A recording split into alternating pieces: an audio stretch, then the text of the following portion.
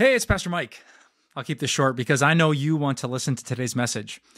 You're here because you want to continue growing in your faith, and we at Time of Grace want the exact same thing for you. Just visit us at timeofgrace.org, and you'll find a ton of resources at your fingertips, like sermons, videos, books, devotions, our blog, and of course, more podcasts. See you there. When I was in college, a historic flood hit the city where I went to school. And having grown up just 20 minutes away, I felt an extra connection to do something.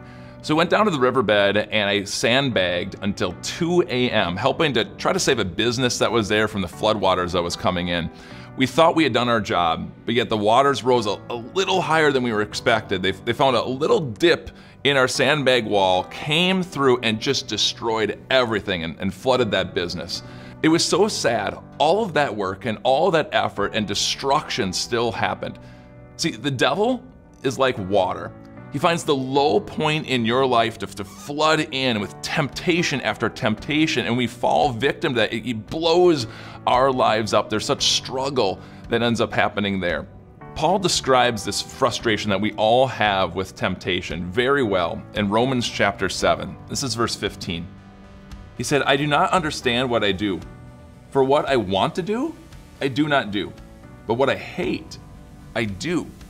Paul struggled with temptation as we all do. But I'm here to tell you today that you can have joy in temptation.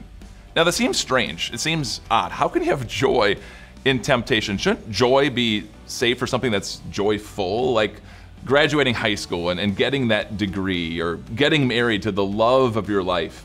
Having your first child, those should be joyful. But you can have joy in temptation. How is that?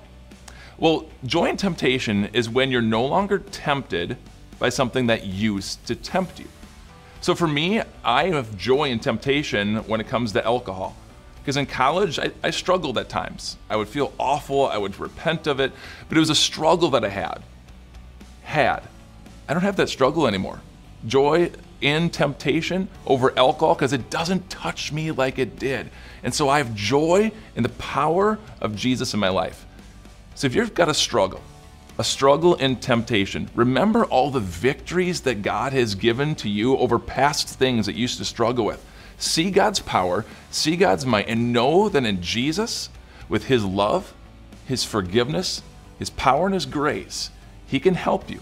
It'll take some time, but He can help you to have joy in that temptation that what used to get you no longer does.